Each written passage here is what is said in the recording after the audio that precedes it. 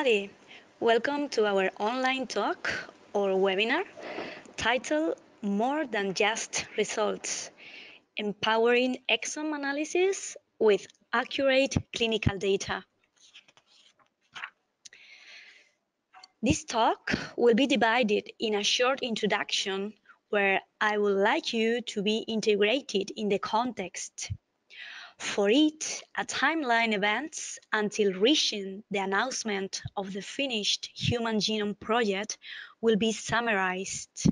Then, a basic introduction about short education where I want to explain what we mean with exome and diagnostic clinical utility of it based on clinical data. After this short introduction, we are going to speak about which type of exome sequencing we could offer and how is the entire process here in reference laboratory. In order to implement the concepts explained, two anonymous examples, real cases, will be shared. And finally, we end up with a report where we transmit writing the most useful personalized information. Well, then let's start. Being aware that we are in the genomic era where today's researchers and clinicians have already started to use the power of genomics to improve health, I would like to share with you that there's been a timeline events that I would like to mention. 1988, that was the year to lay out a plan for the Human Genome Project, where countries as US and UK were mainly involved. 1995, the first Human Genome Project mapped was met. 1999, the International Human Genome Project announced successful completion of pilot project. 2001, it's my favorite year because of bringing the Human Genome Project into classroom. The Human Genome Project HGP created a free multimedia as an educational tool for high school students and general public. 2003, April 2003, we were witness the completion of the human genome sequence. This year was when the National Human Genome Research Institute announced the first grants aimed at discovering all parts of the human genome that are crucial for biological function.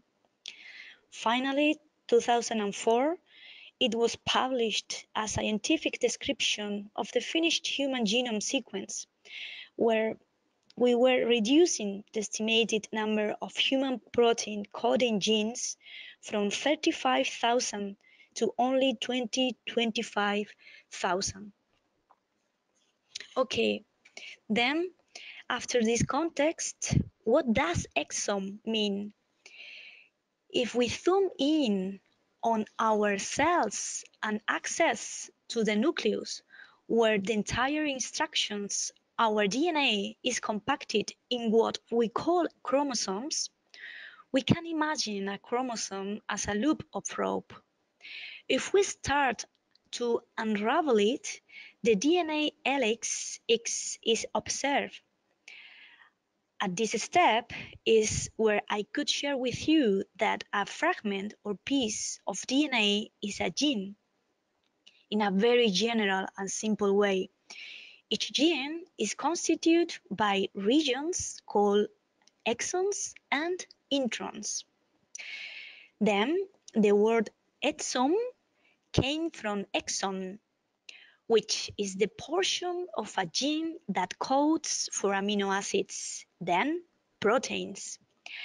Having said this, exon is the parts of the gene sequences that are expressed in proteins.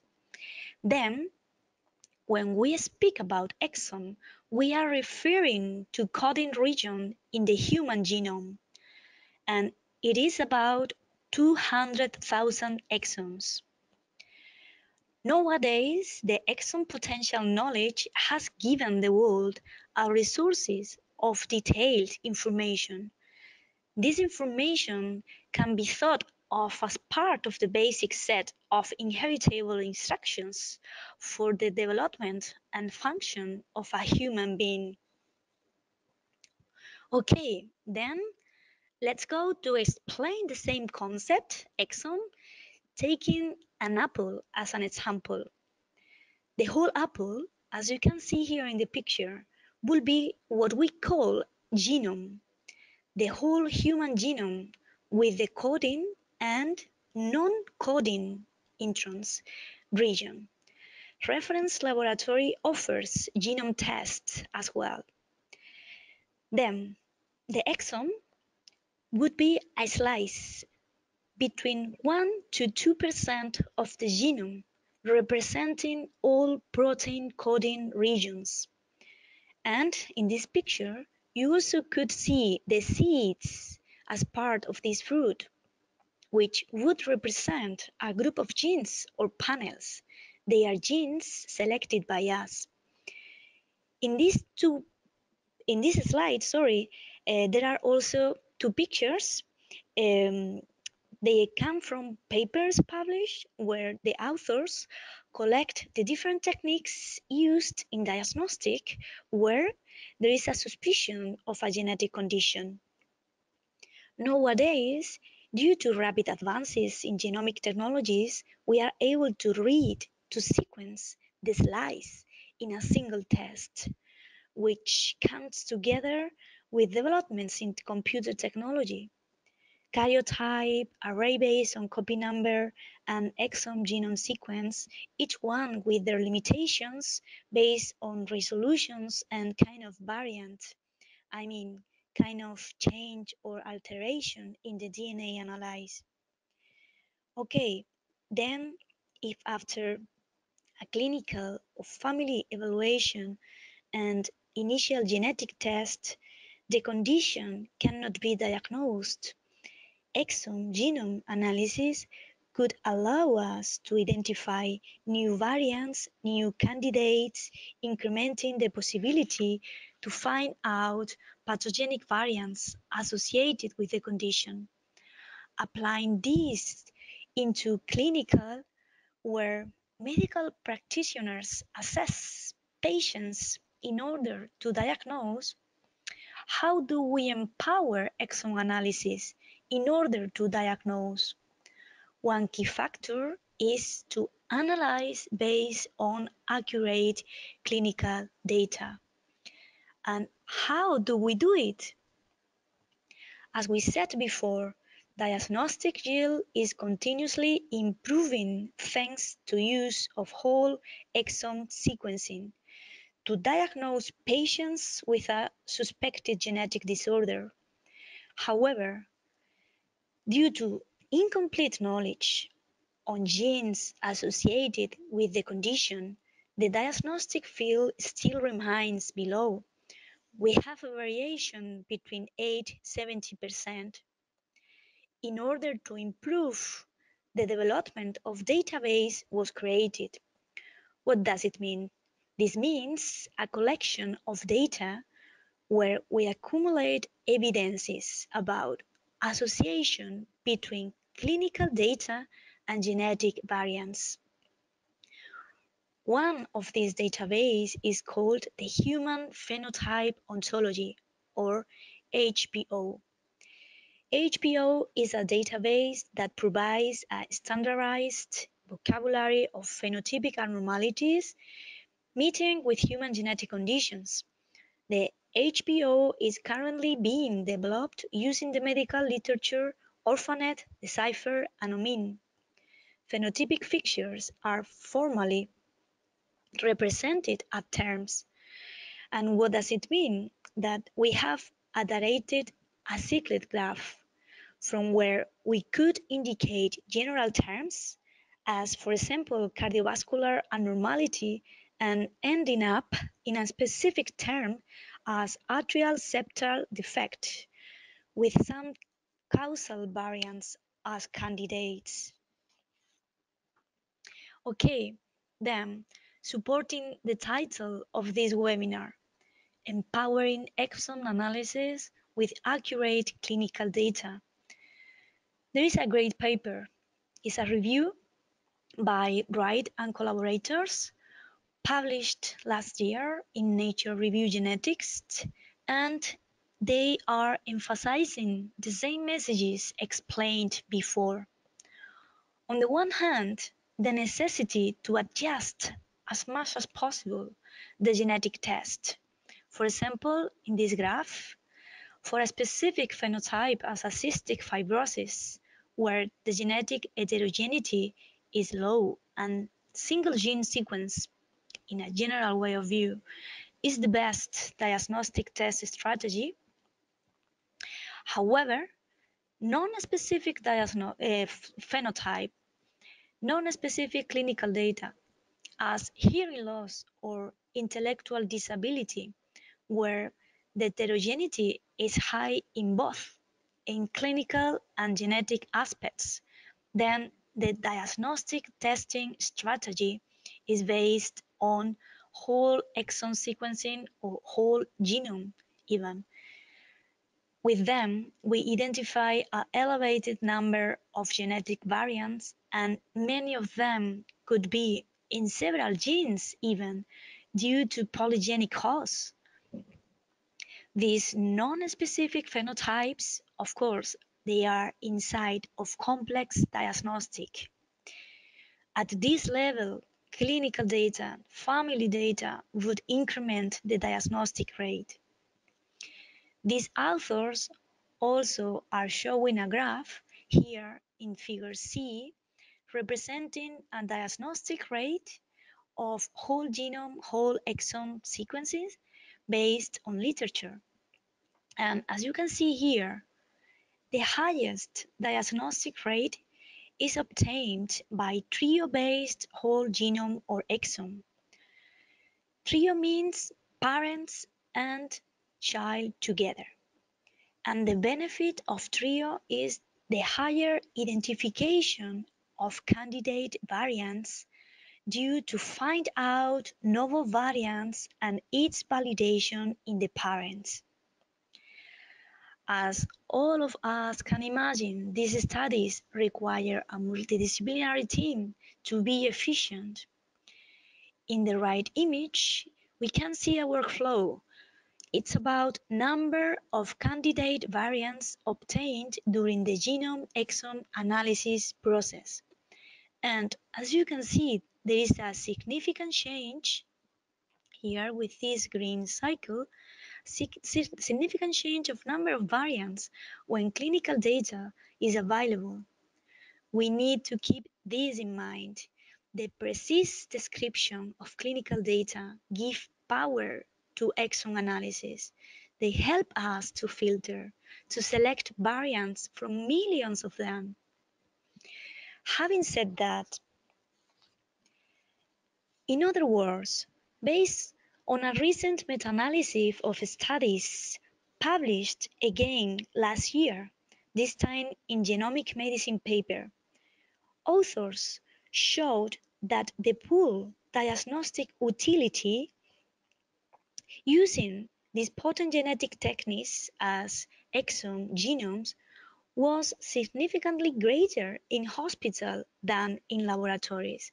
As you can see here, the diagnostic utility was higher, significantly higher, when these exomes genome analyses are made in hospital in comparisons with the number obtained when they were made in laboratories.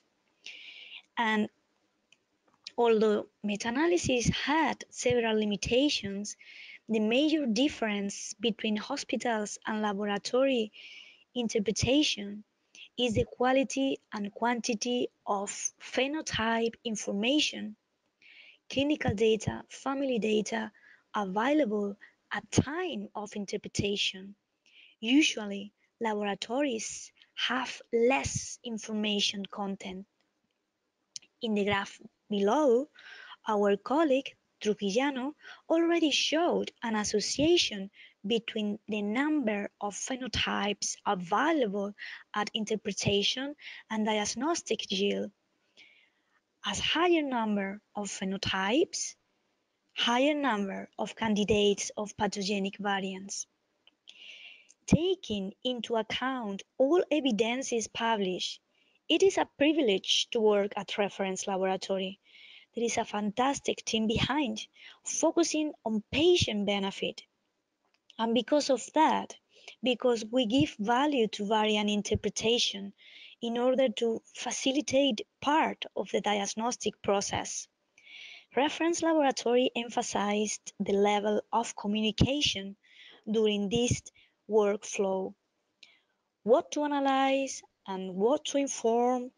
Reference laboratory emphasizes the communication before the test and before the report is sent out. Well, having said that, how many types of exome analysis do we offer? Coming back to the apple example, as you can observe in this picture, we can offer the whole exome sequencing where we check 21,000 genes. Here, one of the benefit is that for heterogeneous clinic and genetic condition, in addition to genes associated with known conditions, every single day new genes are coming out and we could keep it updated. Of course, it is a tremendous work because the number of variant of unknown significance is high. Another type of exome is the clinical exome sequencing. In this kind of, we analyze around 7,000 genes associated with known conditions. Finally, we also offer panels or group of genes for a specific condition. In case any variant were found in the selected group of genes, we always have the possibility to extend the analysis from panels to clinical exome. In addition to this information, we need to keep in mind the option for trio, for both, for whole exome and clinical exome. Okay, let's summarize the process in the next slide. We get the blood sample, which could be sent out using as well our dry blood spots cards, which is really useful for our international customers. Once blood sample is received, DNA is extracted and prepared to be sequenced. For this analysis, as we had mentioned before, in order to be cost-effective, clinical data is essential. Reference laboratory is translated. We are translating clinical terms in HPO. Regarding the HPO, reference laboratory also facilitates a list of HPO where phenotype could be selected by physicians.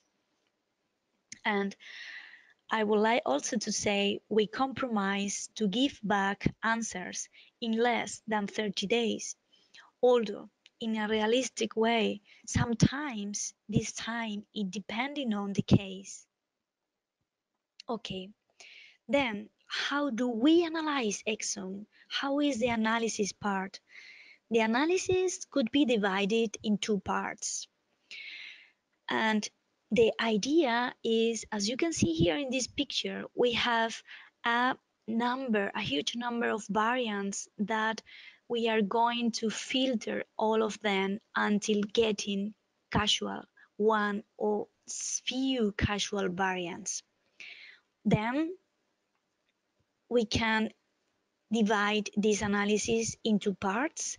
The first parts where filters are based on controls, populational variants, sequencing errors, allelic frequency below 1%, to discard variants over 1%, predicted deleterious variants, both as insignificant variants, And we also used the database of Human Genome Mutation database. Then there is a second part where filter is based on clinical data phenotype. In this part, trio analysis is very useful.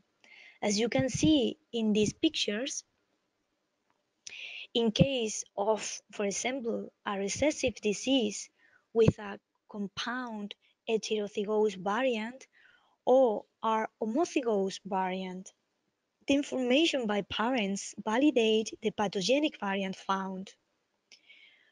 Another example could be for a dominant monogenic disease, where it could be de novo or it could be inherited. Okay, in other words, and with the compromise of increasing the diagnostic field, in the first part, exome analysis is empowered by using bioinformatic filters. And here, candidate variants from this part are analyzed by human genome mutation data in order basically to reduce the risk of missing pathogenic variants. After that, variants are classified by American College of Medical Genetics guidelines by us. Then, the obtained variants are filtered using the HPO facilitate. The phenotype abnormalities associated with genes.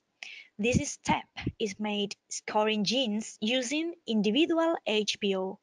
I mean, the possible causal genes associated to each HPO. And later on, the possible causal genes considering all HPO together. Of course, literature analysis, the use of precise database and others among contacting physicians are important parts of this analysis. And in cases where a trio analysis, where we don't have too much information, of course, a trio analysis it's important, and when we don't have a trio analysis, always segregation analysis are recommended. Well, then let's try to put in practices these concepts. The first case example is a test based on clinical exome sequencing. I mean, more than 7,000 genes analyzed. This analysis was done in a sample blood from a boy, and the boy is 7 years old. The boy presented a phenotype described as autism spectrum disorders, ears without normal folding, long eyelashes, and dental anomalies. For these boys, there was a normal array result. We didn't get the information about the resolution. It was done in another center. And after controls filters, around 11,000 variants were identified. This number was reduced to 99 using each HPO in an individual analysis. Taking into account all HPO together, the number of variants was reduced to 42, and then, after delicate analysis of every single variant of these 42, it's been obtained two candidated variants. One was classified as likely pathogenic with an autosomal dominant pattern, and this variant is present in a gene called SHANK3, which is associated with Phelan-McDermid syndrome. Another variant, second candidate, was a variant of unknown significance and is X-linked, and it was also reported. So both variants at the moment are under segregation analysis. Okay, the second case. The second case example this time is a whole exome sequencing. it was ordered by our physician, and this time it was considered in a boy, and the boy is 12 years old. We know there is consanguinity in the family history, and the symptoms were congenital cataracts. This boy had surgery on both eyes. This boy also suffered bilateral sensorineural hearing loss, underdevelopment testicles and micropenis, persistent changes on echocardiography, changes on hand as well, and obesity, dysmorphic features as short neck, prominent forehead, polytelia, and horseshoe kidney. Then the analysis, around 63,000 variants were identified in the first time. This number was reduced to around 400 using each HPO in an individual analysis, and then taking into account all HPO together, the number of variants was reduced to 200, and after a delicate analysis again, it has been obtained two candidate variants, both present in the same gene. The name of the gene in this case is the ALMX1, and we got two variants of unknown significance. We know variants in this gene have been associated with Alström syndrome with a recessive inheriting pattern, and we were aware about the consanguinity present in the family. Then again, segregation analysis is recommended. Finally, we reflect the useful information during the process based on informed consent and a process of communication, of course, during the pre-test and post-test analysis. We reflect this information in our report. I have to say, the communication and informed consent are critical for us in order to value the interpretation of this kind of test in a personalized and professional code. Which variant do we report and how? Using sensitive words and respecting always patient autonomy. Then, reference laboratory. We are patient-centered in a certified laboratory. Because of that, our pre-analysis and post-analysis are part of our workflow. And I would like to say again, our turnaround times is tried to be less than 30 days for any genetic study for all of our collaborative hospitals and laboratories around the world. And it was a pleasure for me to share with you this presentation. And with this last slide, I would like to finish the talk. Thank you for your attention. Now the time is opened to receive questions, and it will be a pleasure for us to answer to you.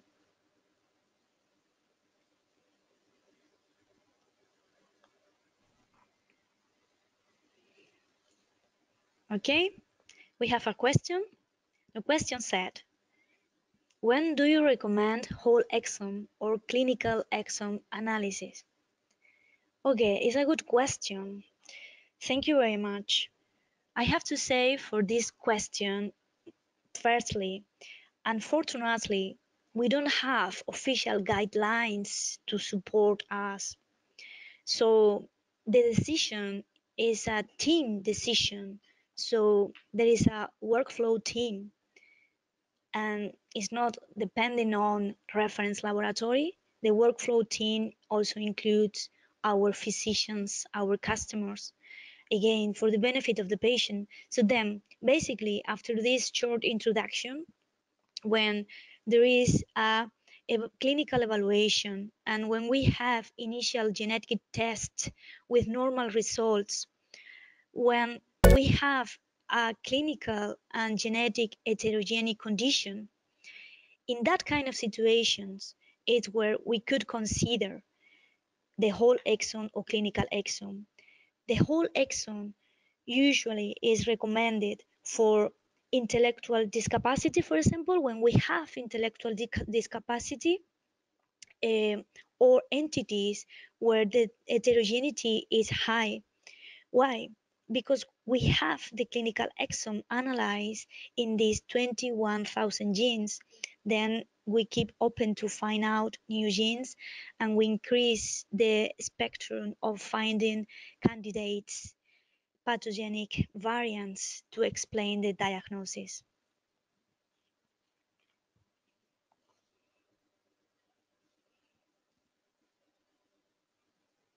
There is also the possibility to text us by webinars next reference laboratory.s, where we promise to answer all questions received.